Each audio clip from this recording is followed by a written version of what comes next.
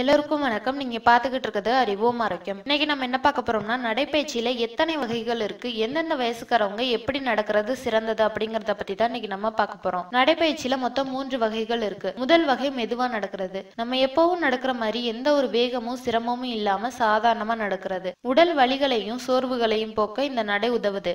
மேலும் உடம்புல இருக்கக்கூடிய தசைகளையும் எலும்பு இணைப்புகளையும் மிதமாக்கி காயங்கள் வராம பாதுகாக்குது. உடல் பருமன் இருக்கிறவங்களுக்கு ஏற்ற நடை இது.